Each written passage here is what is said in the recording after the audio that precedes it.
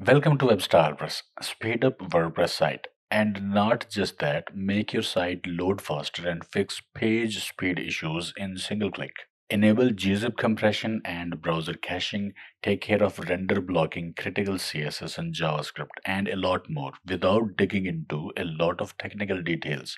Speeding up WordPress site is one thing, but improving page speed score, performance, accessibility, and such metrics is another thing. If you want to improve page speed score and site performance and target is to have good score on tools like Google PageSpeed Insights and GTMetrix, then this video is for you. To only improve website speed, we can use WP Super Cache plugin or Hyper Cache plugin.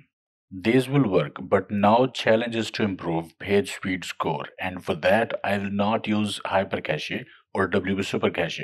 Professionally, page speed score is checked using Google PageSpeed Insights, GTmetrix, and Google Chrome Lighthouse tool. In this video, we will look into that. But before that, if you like WordPress, like this video and subscribe to receive updates because I'm bringing you similar content that can help you grow in this area. And it will also help me understand if you like such content or not. Likes and comments are indication for me to create more videos on similar topic. Okay, back to the topic. First of all, let's see initial report. This is our website. We will copy the URL, PageSpeed Insights tool, enter the URL and hit Analyze button.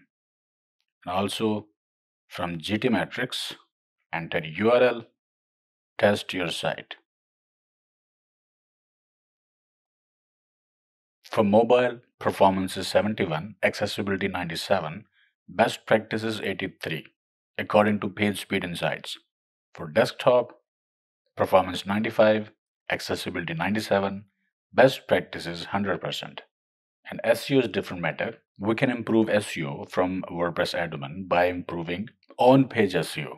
And according to GTmetrix, grade is B, performance 78%, structure 95%, contentful paint 2.2 seconds. So my first choice would be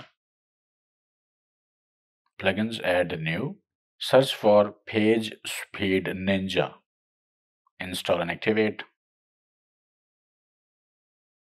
To initialize PageSpeed Ninja, open its settings page. And out of the box, it asks you to select cache mode or profile preset. Safe, compact, optimal, ultra, experimental. Let's go for compact mode. Remote critical CSS generation. To have critical CSS regenerated automatically, send anonymous statistics. Save. PageSpeed Ninja is optimizing website in background. For desktop, it improved from 76% to 95%. After it's done optimizing your site, if Save button is highlighted, click it to save the settings. This plugin improves website in these areas like avoid landing page redirects, enable compression, leverage browser caching, reduce server response time, it minified CSS, it minified HTML, it minified JavaScript, it eliminated render blocking JavaScript and CSS, and above the fold content, optimized images, prioritize visible content, and for usability, it tries to optimize website even more. We've got advanced tab. From advanced tab, you can further control each and every aspect of website caching. For example, in general section, we've got these options. You can optimize website caching settings manually.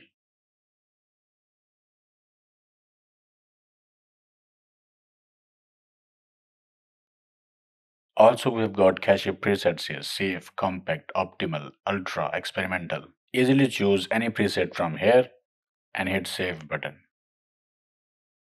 Let's go for optimal. Reload our site.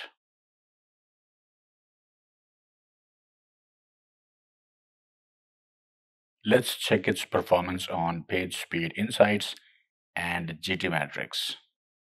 Analyze and retest. And now for mobile, performance is 74%, accessibility score is 97, best practice is 83. And for desktop, we've got 93, 97, 175. According to GTMetrix, now grade is A, performance 98%, structure 96%, and largest contentful paint is 1.1 second. So site performance has improved significantly. So this plugin has got general mode and advanced mode. In advanced mode, it has got cache presets to save you time, yet improving your website to maximum possible level. Let's go to plugins and deactivate the plugin PageSpeed Ninja to try another one. Reload the site, refresh this test, and refresh this report. Our second choice would be NitroPack. Before we activate it, this is our current report, and according to GTMetrix, B grade, install and activate NitroPack plugin. Now we'll go to NitroPack settings page to connect it to the service. Connect to NitroPack, register with NitroPack for free. At this page, scroll down and click at this free plan. After you have created your account, sign in. After registration and providing your website URL, go back and hit this button again, connect to NitroPack.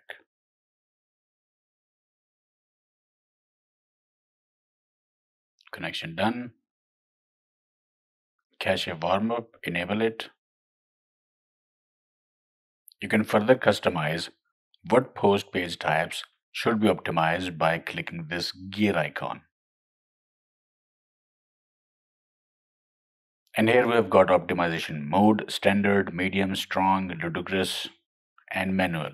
We have set it to ludicrous, a predefined configuration aiming to achieve the fastest possible speed, prioritizing rendering. And that's it, you don't have to do anything else. Let's reload our site. Alright, so let's retest our site. Analyze and retest.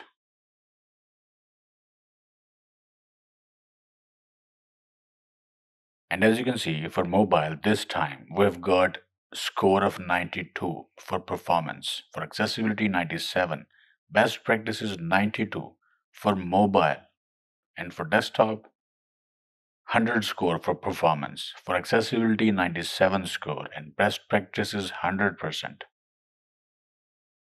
And for GTMetrix, as you can see, A grade 99% performance, 100% structure, 996 millisecond largest contentful paint. Out of the box without any special configuration, by just enabling NitroPack, you can see performance upgrade and boost and the score that we are able to achieve for these two tools, GTMetrix and PageSpeed Insights. So do these plugins work everywhere?